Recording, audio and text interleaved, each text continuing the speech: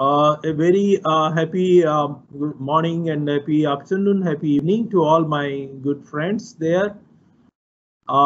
This is Dr. Akshaya Panigrahi.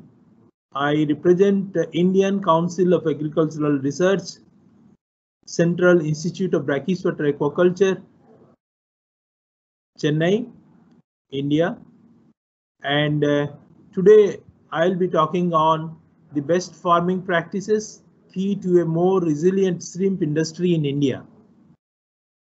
So if you see the historical perspective, Indian shrimp aquaculture from 1980s, we have started the scientific shrimp farming.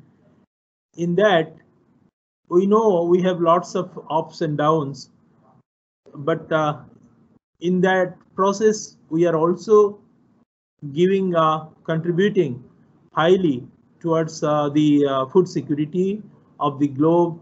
And you know the difficulties with this, all our intention is to provide the quality protein to the deprived population.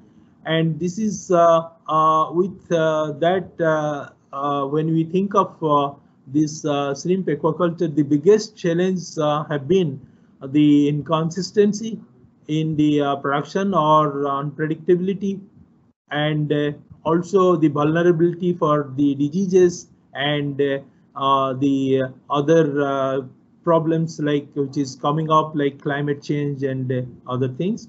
But India aquaculture scenario in India, if you see, that's a beautiful story. When you think of from last 1950, we have tremendously increased the total fish production has gone up to 12 million metric ton. And from they say from seep to mouth to chronic energy deficit to now food bill we have to provide everybody, every single person food. And we are the second largest agrarian economy in the world. The fish aquaculture growth is almost 6 to 7% per year for the last 30 years consistently. And the export, seafood export, it reached a level of $7 billion.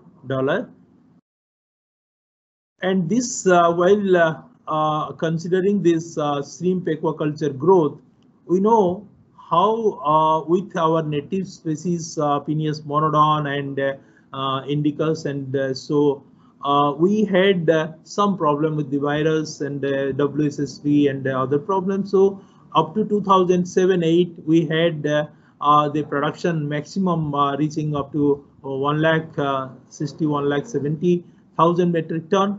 But after the introduction of at that point in 2009-10, we have introduced this Venami, the SPF Venami shrimp, and after that we have never looked back.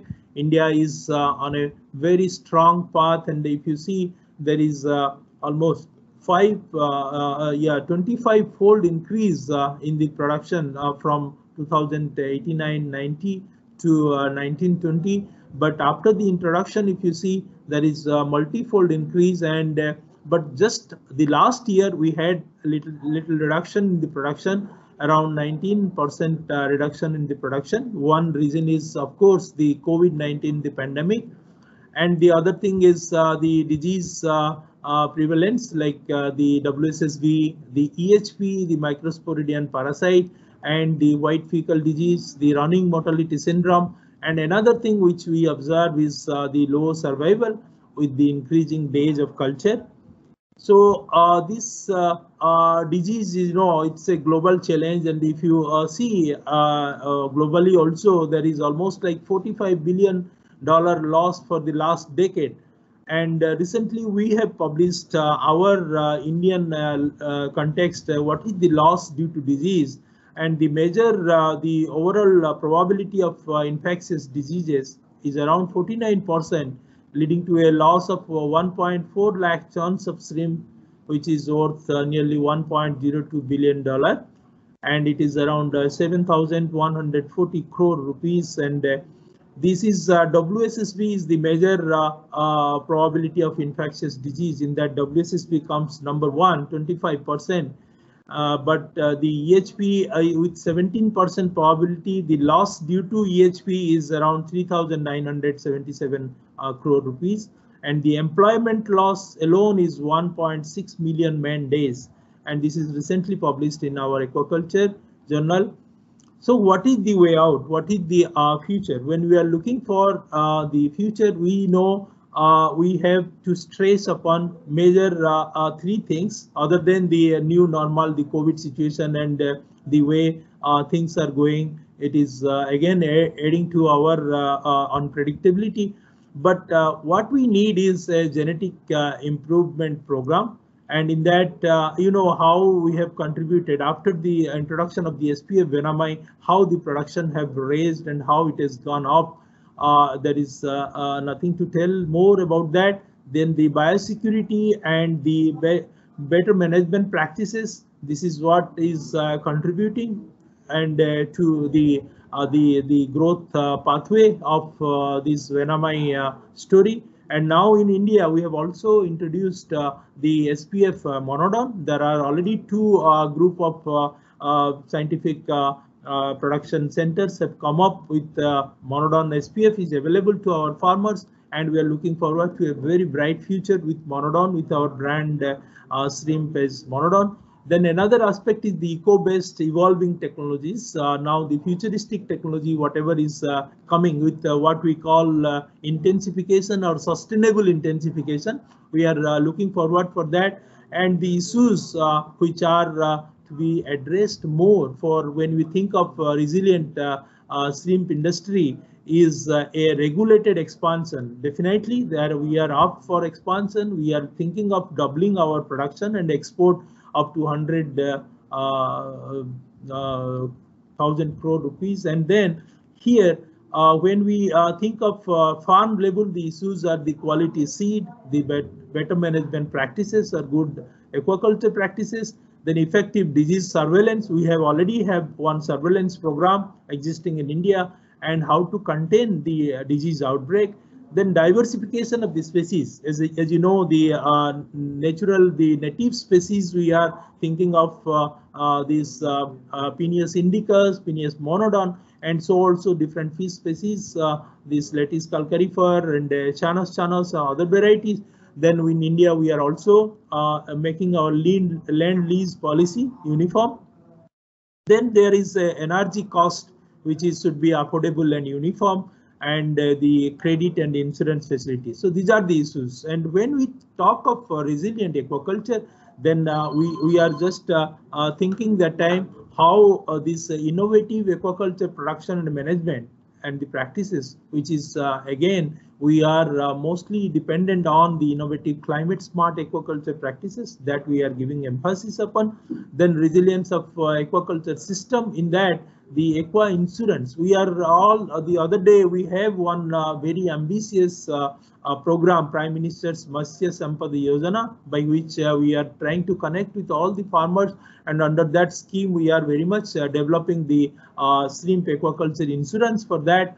And the disaster and climate change adaptation for resilience, you know, always there is a disaster management committee and disaster management aspect in every local body also, but somehow the shrimp aquaculture, the problem with this is not been taken seriously. So that is to be definitely taken into account. Then gender sensitivity and aquaculture value chain, in that the enhancing the women's role, responsible production and sustainable growth. Then other aspect is the governance, the improvement in the aquaculture governance, in that the strengthening the aquaculture planning and management tool, the aquaculture regulations. We have one coastal aquaculture authority who is responsible for all kind of policy decision and complete regulation of all our hatcheries, and all these starting from use of antibiotics to the farm permission for the doing this SPF variety of shrimp, and then supporting aquaculture resource mapping and development of ICT based solutions, policy reform in combating the illegal, unreported, unregulated fishing, and promoting the ecosystem approach to fisheries. This is again another important aspect. So how to move about for the resilience or for the successful shrimp farming? There, the first thing comes is the improved stock. Now we know now all this we are importing entire all our majority of the SPF variety of Venamai we are importing, and all these now growth line, the resistant line, the tolerance line, and we are more concerned or more interested to get the tolerance line in the line of the South American countries, and try to develop far better than what we have now. And then the next one is good pond preparation. This is the aspect which changes very often with the emerging different emerging diseases and different things. It is changing. Then the biosecurity, comprehensive biosecurity with exact the minimum cost. We need that. Then multi-stage farming. We are introducing the nursery at many farmers. They are looking for the biofloc or the normal conventional nursery, and different depending on that, the multi-stage farming is getting a very good welcoming reception in India. Use of the functional feed and the cropping pattern for the entire different northern and the southern part of India. The central drainage or the removal of the sloughs, how to manage the sloughs is one of the important thing. Then water quality and feed management, as you know, these are the most important aspect other than the animal health and interaction with the farmers and professionals. So when we think of genetics for improving trait, here the common traits are, we know, the growth, disease resistant, high stocking density. Then the unconsciously we also look for early maturation, the spawning without ablation, and the adaptation to local culture condition. And what is possible is to improve the FCR, the tail body ratio, the tolerance, and so on and so forth. The biosecurity recommendation from pathogen point of view, what we are looking for, that we have the majority problem with the EHP and WSSP, and they are the how the quality seed. It should be, the seed should be, the post larvae should be clear from any kind of diseases. That's why we make it mandatory before sale. There should be a proper screening, PCR screening for all these important diseases.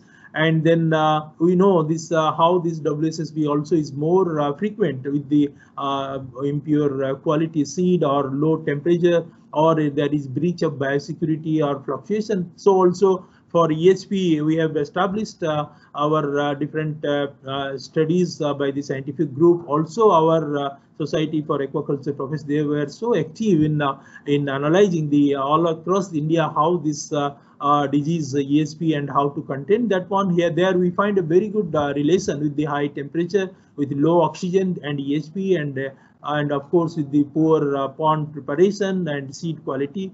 And so also we are fortunately we don't have the HPND or early mortality disease, we don't have here. And the other thing like IHHNB, IMNB, these are all the are there. And last year we had a big setback because of the lot of farms were suffered because of the IMNB problem. And of course this viral disease, whatever we have, and only prevention is the effective measures. And one of the major aspect comes here is biosecurity. The biosecurity, you know, the filtration of water to chlorination to peripheral fencing, the bird fencing, and all these things is a common practice we do. And the cost effective comprehensive biosecurity, when we talk, we are starting from the broodstock, the SPF or SPT broodstock, or the diagnostics required for and the targeted surveillance, and the routine health monitoring, and avoiding the human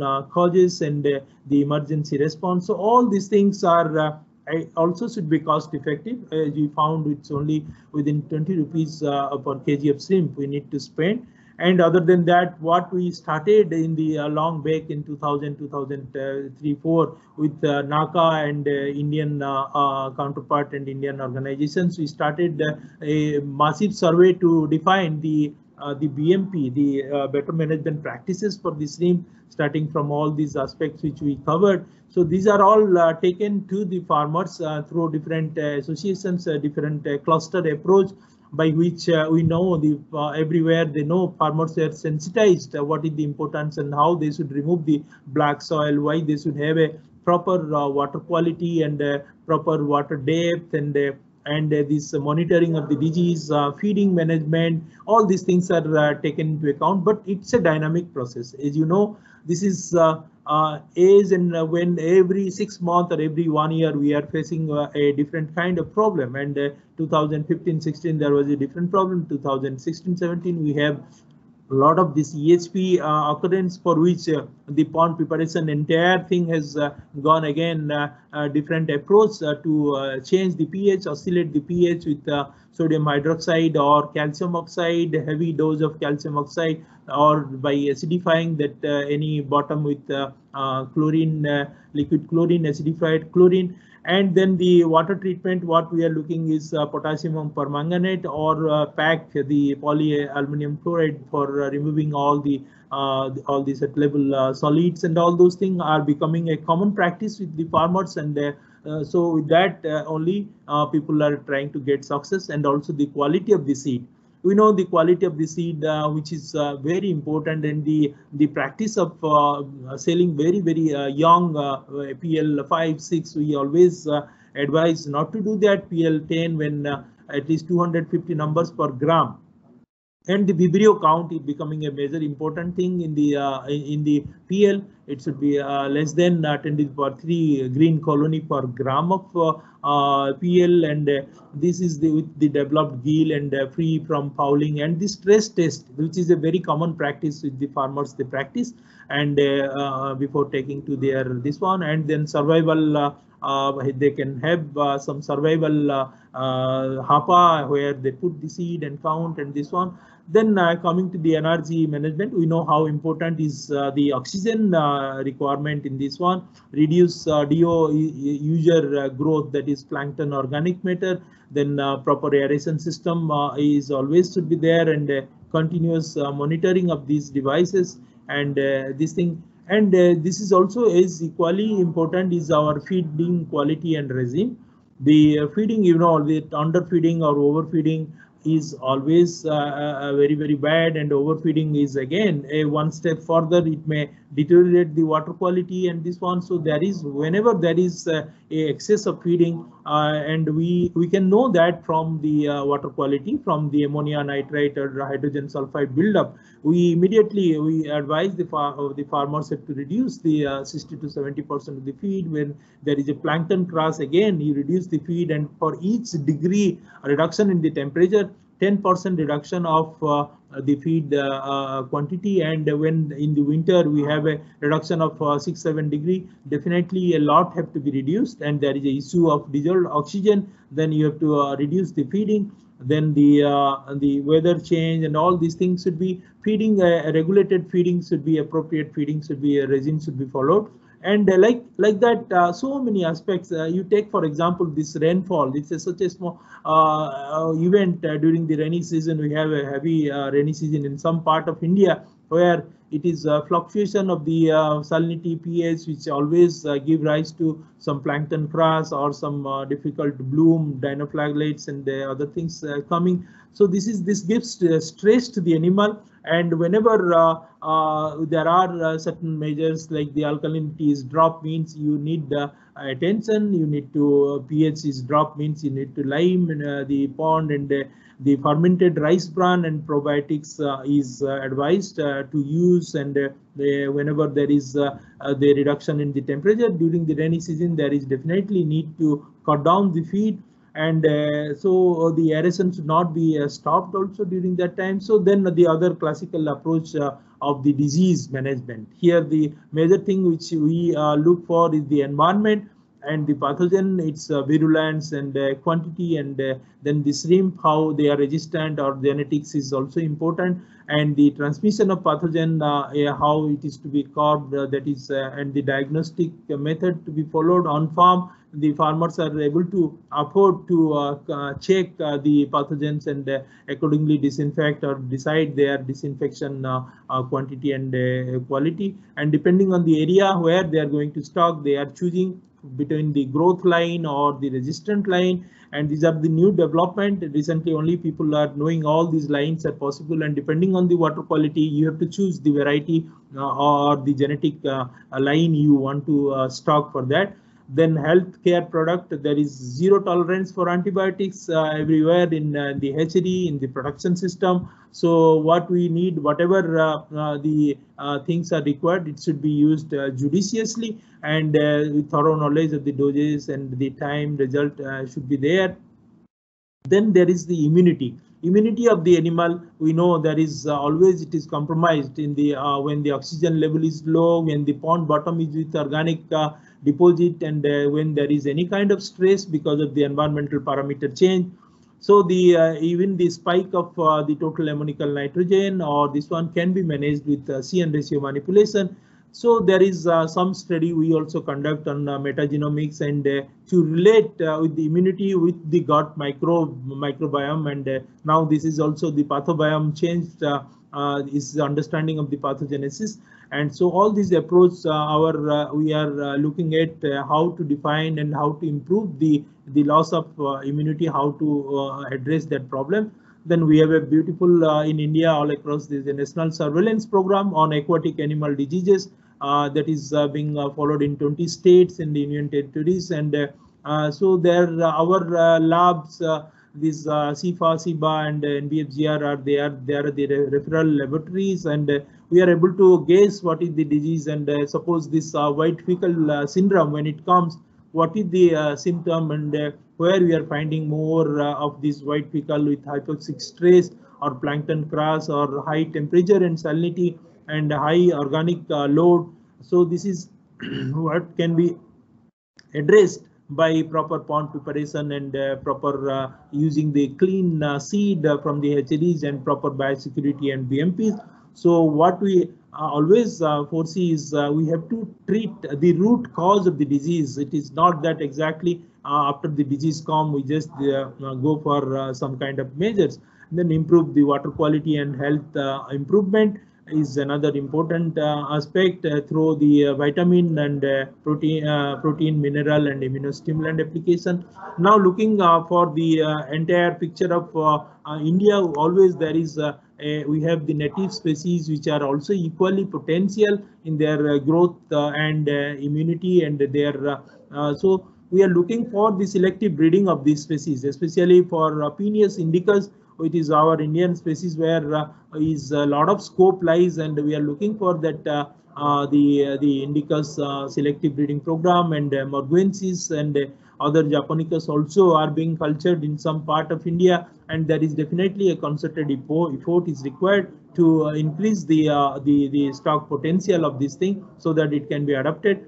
Other than that, we have as alternative to this fish, as we have standardized the Asian sea bass hatchery seed production and the culture, the milkfish breeding, all these things, and the grey mullet breeding recently.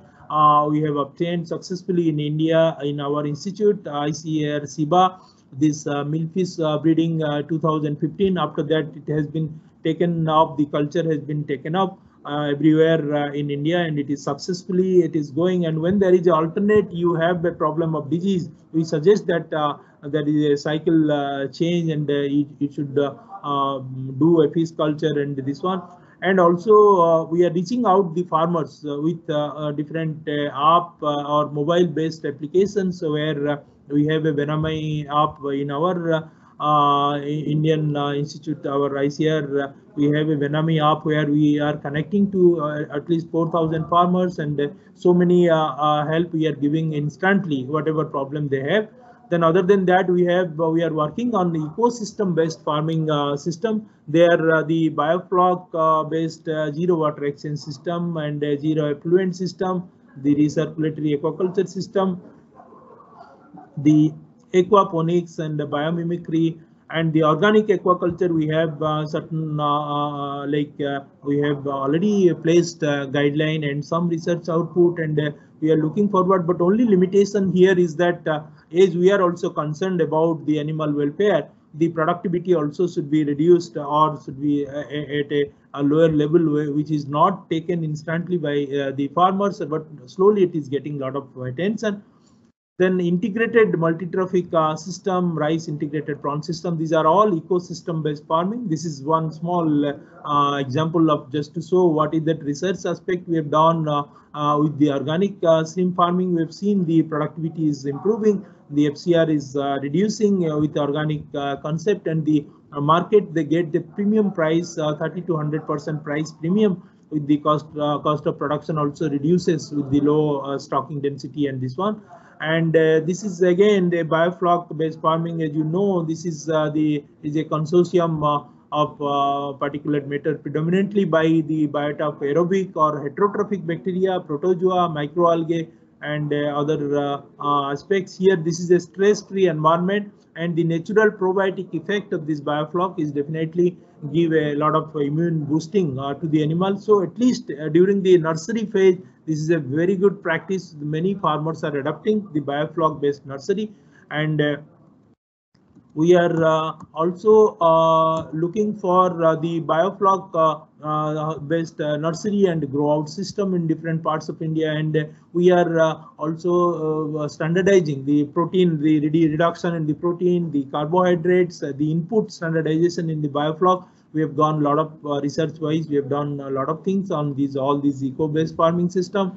Then the major aspect of the climate change resilience, and this is what the climate smart aquaculture we are looking for, and the systemic approach, the at farm level, at value chain level, at environmental footprint. We are looking for how the water footprint can be reduced through the following the climate smart aquaculture practices. So what are the challenges we know now, and what are the how for the resilient shrimp industry, what all things can be done which can always make this industry more robust, and we can this phenomenal increase, phenomenal growth will continue. So this will like first thing is improved biosecurity and evolving better management practices. So it is evolving at like the site specific, the location specific BMPs.